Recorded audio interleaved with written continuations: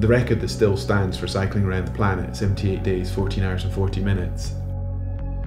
That was my expression of everything I know in one big ride. Like, that was my Everest.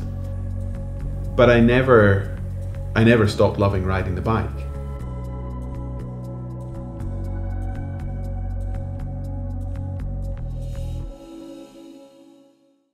Bed. The old man. We got him before having kids just to check we could keep something alive.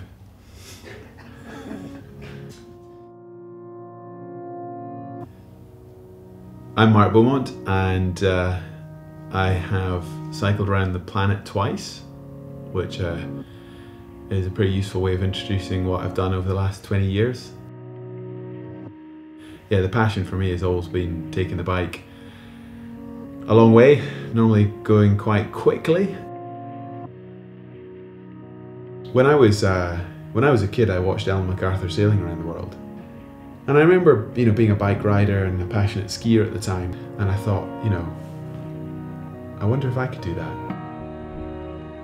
The bike for me has always just been this incredible expression of freedom, just the ability to get out.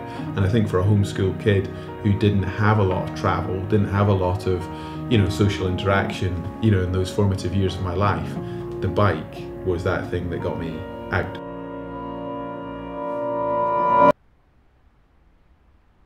These places I've ridden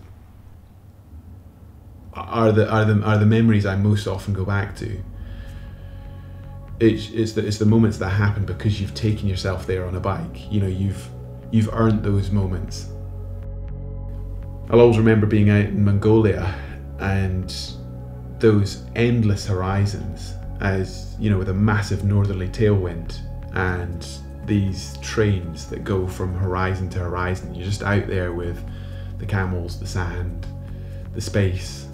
You'll wake up at dawn and you'll be riding out, and it's just you and the world and these insane landscapes, and it's just you're on your bicycle and it's up to you to get yourself through them.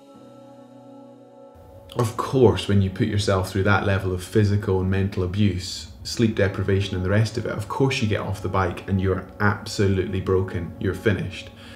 But I've never had a period in my life where very quickly after, recovery from whatever that is, an 18,000 mile race, I want to get back at it. I want to get out and explore. Yeah, I've got no regrets. I've loved that fine balance of adventure and performance. I've got the rest of my life to go slowly.